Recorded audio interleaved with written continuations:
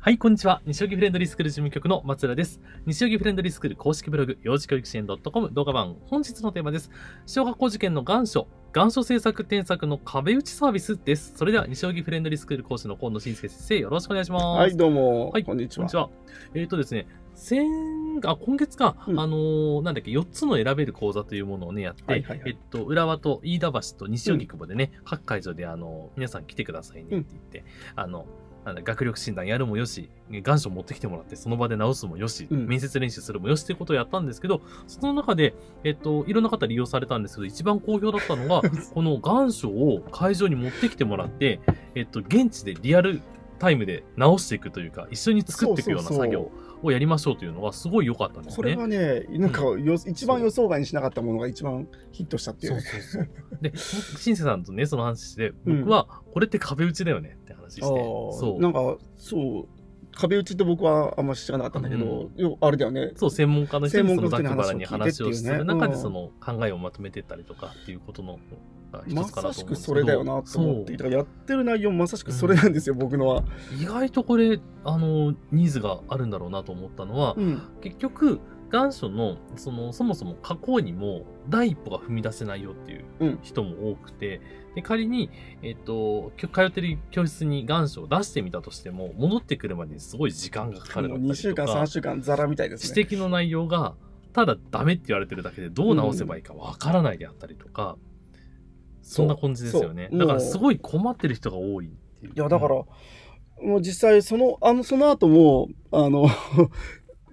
同じような問い合わせがあって、まず書き出しもわからないし、まあ直されてはきたんだけど、もう本当に直されたからじゃあ書けるかって言ったら書けないし、じゃあ結局どう書けばいいのっていう感じになっちゃってて、エピソードを書きましょうって言っても、いや、何のエピソード、どのエピソードがいいんだろう。だからもうこのエピソードは使い古されてるのか、このエピソードは小学校受験には向かないのかとか、ちょっと尖りすぎてるかとかね。本当に何にも分からなくて、なのに向こうの質問はざっくり、だから指導はざっくり、だから今回もう全部そうなんだけど、ゼロベースでもいいし、多少下書きがあってもいいし、下書きがあってもいいし、ネタはあるけど作ってないでもいいし、料理は、僕は正直会話聞くだけでいくらでも料理はできるんだけど、メモがあったりとか、ちょっと書いた内容があったりとか、そういうのがあれば材料になるから持ってきてっていうふうな話をして、で、こう話をしながら、もう、まず冒頭どうするか、じゃあこのカテゴリーは何を書くかとか、要するに学校によってはすごい細かくカテゴリー分けしてる学校あって、例えば農大統科とかね、ものすごい量の分け方したりとか、青山学院なんかも4つぐらいに小学校は分かれてるのかな。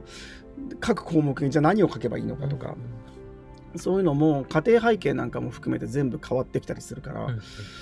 どういうふうにやっていくか家庭それぞれだ。エピソードなんかもこの前やったやつだと、何がいいかわからない。じゃあエピソードをいくつか言ってみてください。その中で使えそうなものを僕が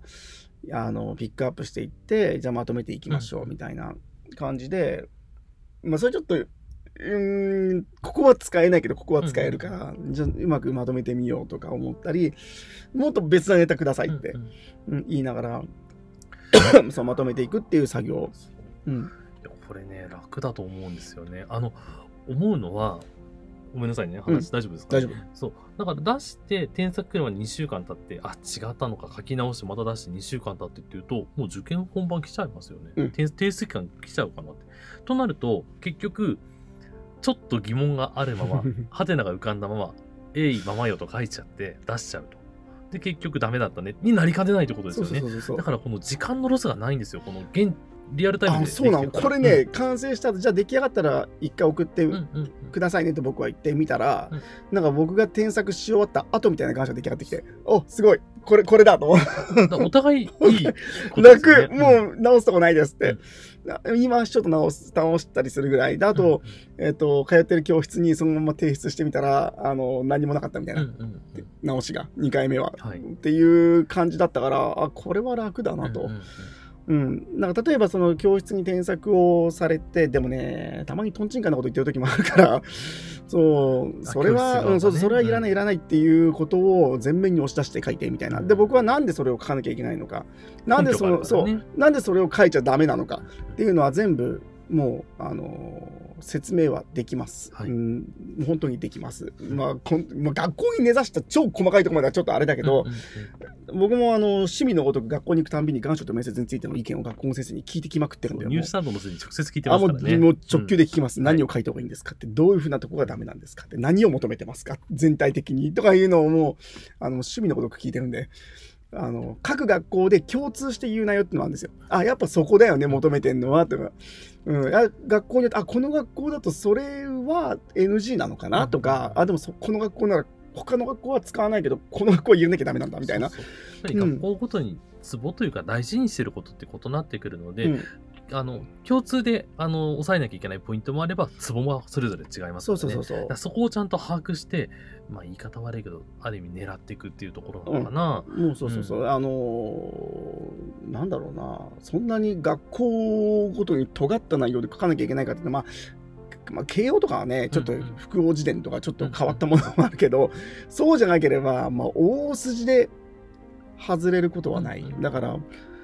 僕が日本上から下まで全部どこでもできるっていうのは基本が変わらないから、正直僕が初めてやる学校なんか地方だと僕この学校初めてなんですけどって言いますよね。今もちろん言う。だって嘘ついてもしょうがないし、だからそのネタをお母様お父様が調べた内容からくださいって、でそれを予備知識として持った上で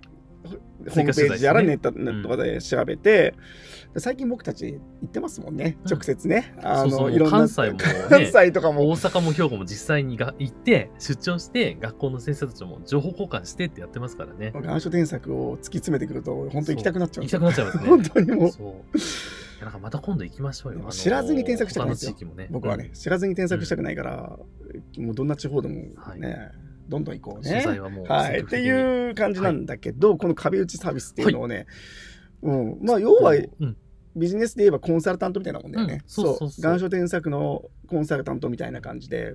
これ中途半端な人はできないからね。多分絶対できない。もうだから何でもどんな学校でもいいんで、とりあえず持ってきてくださいっつって。でもうその場で構成から願書の形からでこれ書いていいかどうかの悩みからもう全部組み上げちゃいましょうって、その場では書けないんだけど、でも実際にもうメモってもらって、でも本当に送ってきたものがもう僕が添削済みっていうか、もう僕の添削した願書だったっていう。でも、それでも全然いいじゃんっていうね。だから本当になんていうか、これまでね、なんで思いつかなかったんだろうってぐらいね。お互いが楽だなと思って、僕できたものを送ってこられて、こうなんですよって、なるほどって言って、でもここの分いらないから、ここの削ってもらえますか、わかりました、じゃあ削りました、じゃあちょっとここを追加した方がいいんで、やり取りがすごい大変で、結局だからお話をいろいろ聞く中で僕がじゃあこれをこうしましょう、こうしましょうってずっと結局同じことやってるんで、電話で。しかも1回目話してるってことはよく家庭のこと理解できますもんね。だからもう僕なんかいただいた材料で、じゃあこのこと書きましょうとか、じゃあこの内容はこのレベルでって、僕は結局ペラペラと文章を喋り出すんで、その場でね、なんか制作ができちゃう人なんで。ベラベラしゃべる。こんな感じのことを書いてくださいっていうのを。だから、って言いながら文章を、作り出していく感じがなくなるっていうことだと思う。僕が一緒に目の前で考えるんで、こういう感じの文章どうですかって僕がバッと喋った内容で、それで、こういうのを追加したいって、じゃあちょっと待って、で僕がまた頭で作って、こんな感じの内容だったらどうでしょうみたいな、もう本当そうだからね。なんかあれですよね、オープン AI みたいな、自動で文章がバーって出てくる画像みたいなね。チャット GPT だね。そうでもね、僕早口なんで。早いんだよね。だから、録音推奨みたいな感じ。ちょっと待ってくださいって言われたりしちゃうのは、ちょっとそこだけ申し訳ないんだけど、僕喋り出すと止まんないからね。いや、でもそれだけ語数あるからありがたいですよ。そうだけど、でもね、お互いが楽だと思う。これ本当ね。だって多分、願書作んなきゃいけないって思ってる人は、まずどう書いていいか分かんない。でもこう書きたいんだけど、この内容をどこに入れればいいのか、冒頭なのか真ん中なのか終わりなのか、そもそも入れちゃいけないのか。でもこれを実はこれをもっと膨らまさなきゃいけなかった内容だったのかとか。だから、なんだろうな、それこそ、学生の時の読書感想文であったりとか、あと、まあ、なんだ、入学の時の願書ももちろんそうだし、エントリーシートとかもそうかもしれないけど、文字数が自分のキャパをオーバーすると、何をするかというと、よくわかんないことで文字をかさ増ししちゃったじゃない。ああ、埋め出すね。で、文章ほどつまらないものはないし、しょうもないものはないってことになっちゃうんですけど、でも結局そうなっちゃうんです、どうしても。それがなくなるかな。大体埋めるのは子供のことか、家庭のエピソードこんなこともして、こんなこともして、こんなこともして、これもしてっていう風になっちゃうと、やっぱり学校側からすると、私たちに対して思うこともないの、なくなっちゃったのかなっていうことがバレちゃいますからね。でも、結局その添削して最後まとまっていくにしてもね、その時間がもったいないですもんね。全部それをすっ飛ばして、いきなりその初めから答えに近いところに近づけるのがこの壁打ちかなっていう。そう。だから家庭によって様々ね、いろいろカラーが違うから、全部一緒ってわけには絶対いかなくて、だからその子供のこととか家庭のこととか、ざっくばらにどれぐらい願書に含めるかってのはすごい大事な話で、まあ、家庭のことよりも学校のことを書かなきゃとは思うけど、それだけのわけにいかないから、やっぱ絶対に子供のこと家庭のことも言わなきゃいけない。じゃあ子供のことについてはじゃあ何を入れようか、こんなことができる子なのか、これが得意なのか、特技としてこれがある、まあ、こういうことがこういうものが大好きだ、で人とはこういうふうに関われるとか、なんかいろいろ子供によって違うじゃん。だからいろんな話を聞いて、じゃあどこを一番押そうかなっていうことを一緒に考えていく。聞いてるとなんか分かりますもんね。なんか光って見えますよね。やっぱりいいエピソードって。だからね、話がいろいろとこうしていく中で、その子の子供像が僕の頭の中にボンボン浮かんできて、おしでこの子ってそういうことですよねっていうと、まあそうですって言ったら、じゃあそこ書きましょうって言語化していく、そこを一番今書いてるとこは押したいかもしれないけど、そこは子供ってこっちからしてみたら刺さらない、むしろ試験として考えたらこっちが刺さるって、っていう風な、実際前回のこのもう壁打ちサービスだよね、もう壁打ちサービスの時には、まあ、そういう風な感じでどこを押すか、エピソード全面に持ってくるのは僕は好きじゃないんだけど、でも書かないわけにはいかない。じゃあどこを書くかっていう、どの量を書くか。でも家庭によっては結構多めに書いてあります。だってそれが学校の理念と重なってたりなんかしたら押すべきだし、で学校の理念とはそんなにこれは今違くないってなった時は、じゃあちょっと書いといて、賛同を得るような内容にしてみたりとか、まあそこはね人によって別々なんだけど、まあでも楽だと思う。壁打ちサービス。はい。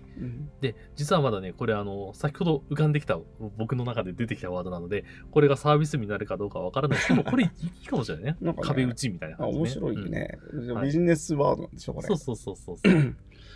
だから、まあ、今はね、ホームページの方には、願書添削か、西荻願書クリニックってね、ネーミングでやってるんですけど、この中に派生サービスとして壁打ちをちょっと入れようかなとも思ってるんですけど、この YouTube 見た方で興味ある方は、フライングでもいいんで、お問い合わせで書いちゃってください。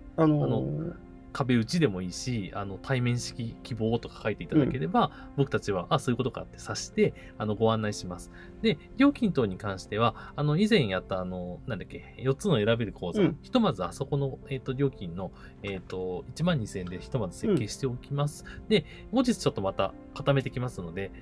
こんな業務連絡ここで言っちゃっていいのかな。でも YouTube 聞いてる方は皆さん仲間ですからね。そう。はい。そう。なのでね、ひとまずそういう運用でやっていこうかなと思っているので、いずれちょっと固まるかもしれませんけど、とにかく大体は、世の中、使用期間というか、モニター期間中はお得なので、ぜひ。これ受けると、基本的にはその学校を特化したことじゃなくて、願書全体の書き方を僕は教えちゃうんで、多分その後の願書も全部書けると思うんですよ。だから、お得ですよ。お得だと思う。かなり楽。テクニック全部教えちゃうから、これ。テクニック全部教えつつ、家庭の教育方針とか、エピソードとかも全部一緒に考えちゃうから、後から使える。そう。で、その学校の特色とかそういうの書き方とかも全部教えちゃうから、最強のオリジナルテンプレをあげますみたいな感じになるよね。だから多分ね、何校も受ける人にとってはだいぶ楽だと思う。そうですね。願書添削何校分ってやるよりはかなり楽だし、お得かもしれない。もう某大手のやつで添削出したら、俺のその壁打ちの後作ったものは、ノー添削でした。なるほど。もう突っ込みどころない。ないでした。ないように指導したから。ということで、近々このサービス本格始動するかもしれませんが、公式に情報出るまでの間は、この西荻願書クリニックのホームページからね、お問い合わせいただいたり、電話で言っていただければ、こっそりご案内いたします。時間は1時間ちょい。はい、1時間ちょいね。全然十分だと思います。はい、1時間ちょいで僕は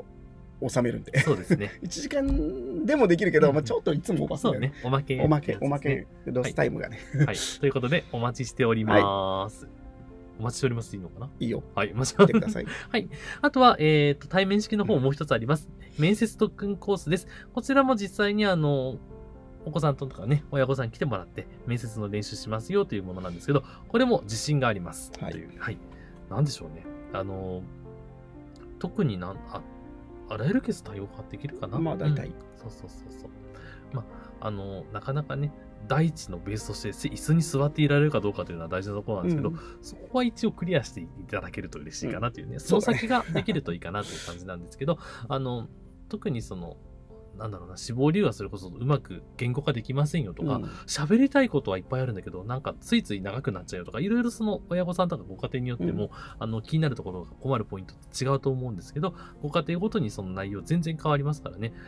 過去に面接特訓が1日に5組、6組、僕のミスであったことがあるんですけど、6通り違いました。同じようなことを6時間やったわけじゃなかったなっていう。あの日はきつかった。すいませんでした。もう休みゼロ。6組どころじゃなかったよね。8組ぐらいかな。昼ご飯食べてから、閉店するまでずっとです。気づいたら真っ暗になってましたよね。一回も休まず。あの時も、7通り、8通りぐらいの、面接特訓でした。全部パターン違うっていうか、やり方違うっていうか、ね、それこそパッケージ化してるわけじゃないので、ご家庭ごとに全部書いてやってます、少し頭がパニックになりそうですね。ちょっと危なかったですね、あの時は。なんだかわかんないけど、どんどん違う学校が来る。はい。ということでね、本当ご家庭ごとにちゃんと寄り添ってきますので、ご安心いただければと思います。さあ、ちなみに、ズームでも一応、やろうと思えばできます。そうですね。はい。でこの YouTube でもね、面接ネタとか願書ネタはね、秋が近づけば近づくほど減ってきます。なぜかというと、予約が殺到して、なんだろうな、あまり来すぎても困るっていう感じになっちゃうので、なので、興味ある方はお早めにお申し込みください。本当に埋まります。希望あれば内部生もやっちゃうから、これは。内部生はなんか帰り際に、もういつもやってるから、ね。立ったままやってる。はい。お問い合わせ先、連絡先です。電話番号 03-3390-0750 番。メールアドレスはご覧の通りです。まだ、合宿始まるぐらいまでの間はね、合宿8月の、2週目ぐらいからあるんですけど、それまでの間は今のところまだ落ち着いてはいるかな。合宿終わったあたりがね、ちょっとそう、予約がね、バンバン来るので、今もすでにちょっと、今週も来週も、面接特訓とかあるんですけど、まだ調整は可能ですので、興味ある方はぜひぜひ。さあ、教室では引き続き幅広いテーマでお話をしてまいります。皆様からのテーマリクエスト、感想、疑問、質問も大歓迎です。よろしければチャンネル登録や高評価もお願いいたします。はい、今日もありがとうございました。ありがとうございました。失礼いたします。